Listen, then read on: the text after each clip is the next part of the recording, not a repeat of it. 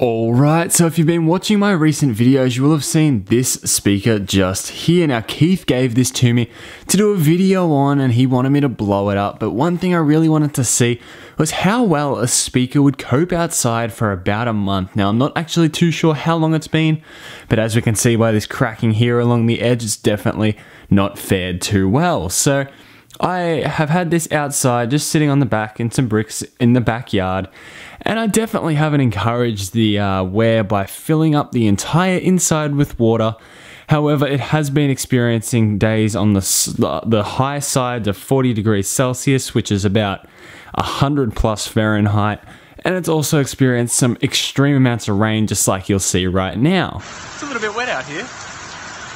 So having said that, now we can have a look at the side of the speaker here, and we can see there's a massive amount of cracking along the side. We can also see there is a whole bunch of bubbling from the MDF here underneath of the material that the speaker box is coated in.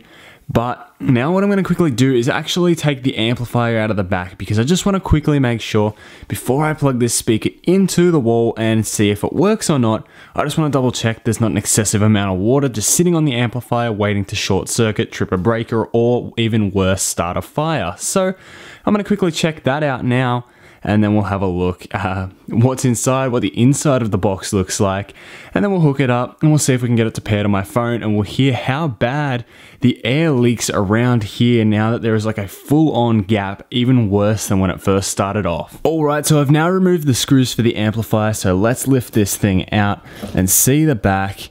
Got a little bit of a splash of water there, but there doesn't appear to be any excess water on the back of the amplifier. So I'm just going to have a quick look inside the enclosure, and I'll film some of it so you guys can see what's actually happened in there. And then it'll be the moment of truth, plugging this into a power source and seeing if it actually boots up. Upon closer inspection of the back, there is actually a fair amount of moisture just over the back panel there and on the actual circuit board itself. So I think this will be interesting whether or not it does boot up. However, the inside of the enclosure doesn't appear to be in too bad of a condition. However, it is definitely quite damp. So with that being said, now let's quickly plug this thing in and let's have a moment of truth. Let's see if this thing actually works and boots up successfully. Alright, so I've now got this thing plugged into an extension cord. I'm going to go to the other side of my room now and plug it in from a distance. It is switched on the top of the speaker. And actually, I'll position the camera so you can actually see if the LED on top boots up when I plug it in. Alright, so here we are. I'm going to go plug it in. Moment of truth. Do you think this speaker will boot up or not? Let me know in the comment section down below. Let's see.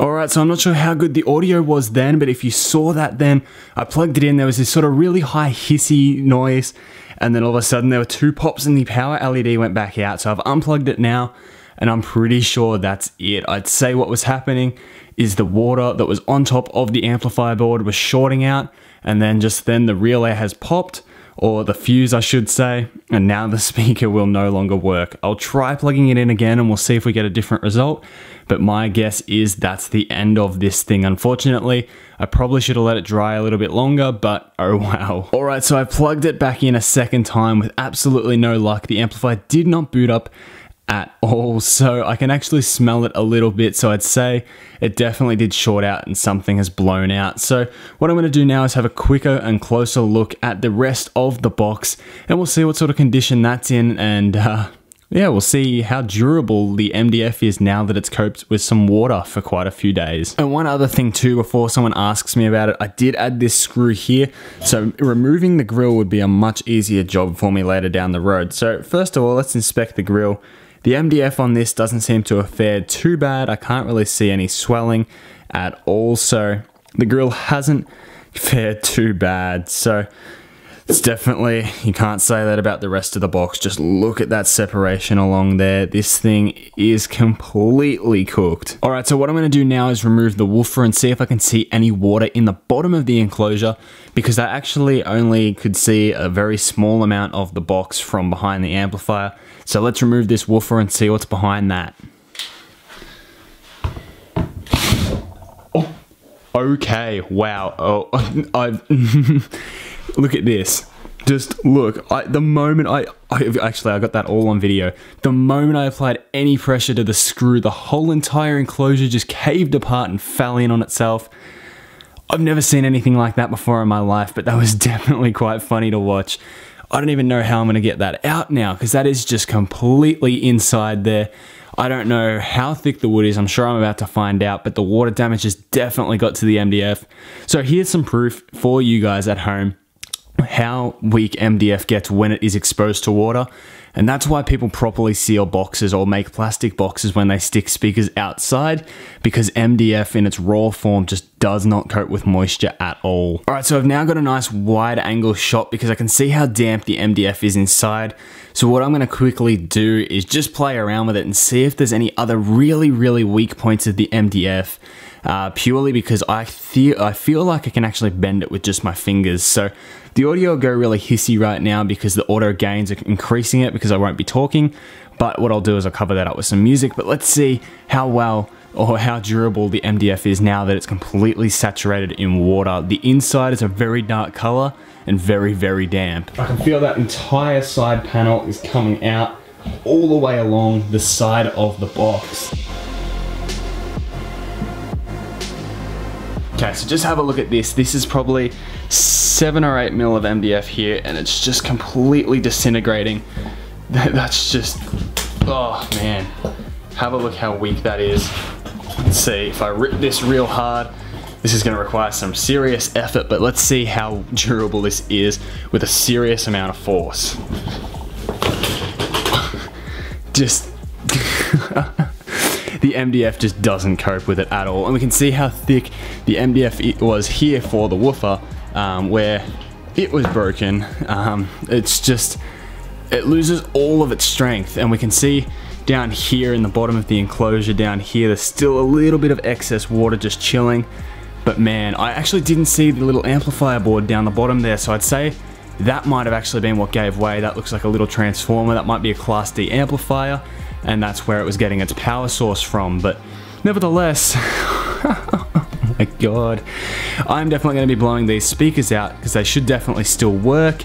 But nevertheless, I'm now going to just keep playing with the enclosure here and just figuring out even more of its weak points. I am unbelievably surprised at how much damage this actually causes the MDF and how much strength it loses.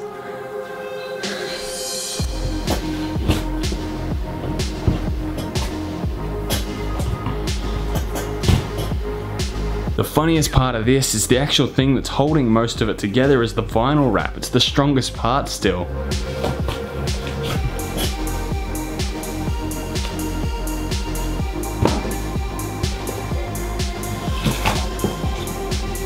We can see right here what I was talking about as well with the MDF being really quite damp.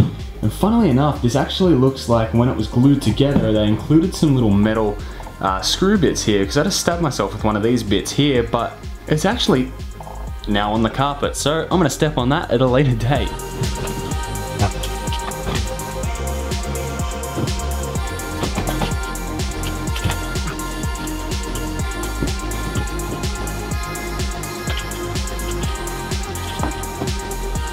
Man, I really wasn't kidding when I said I stabbed myself with that little bit.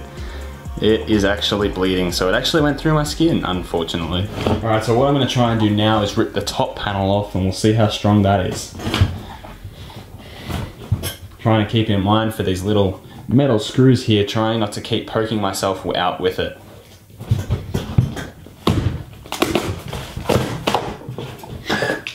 Wow.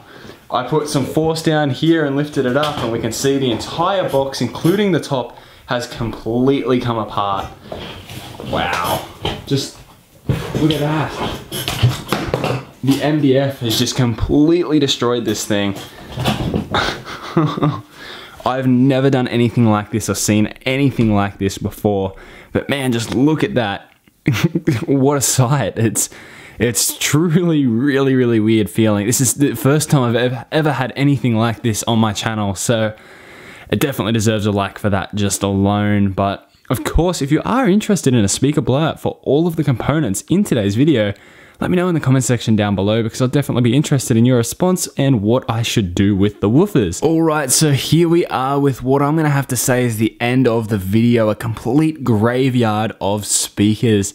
If you have enjoyed what you've seen in today's video and am amazed with how all of this was done with literally just my hands and a bit of water, let me know in the comment section down below. I am extremely surprised at just how flimsy MDF becomes, and as well as that, I'm actually surprised that the enclosure was held together with some really little metal sort of nails in the corners of the box, and of course pricked myself with it, and it really hurts. But nevertheless, guys, I'll catch you in the next video. I feel like nevertheless is replaced with that being said at the moment for some reason, but as we can see, we have 3 woofers over there that are waiting to be blown out. So if you are interested in that, let me know. With that being said, guys, you know how the outro goes. If you have enjoyed this video, let me know with a like on it. Subscribe to my channel if you haven't already. And with that being said, guys, I'll catch you in the next video. And I do hope you enjoyed this one, because I definitely enjoyed making it. And, oh man, Keith is going to be interested when he sees this one.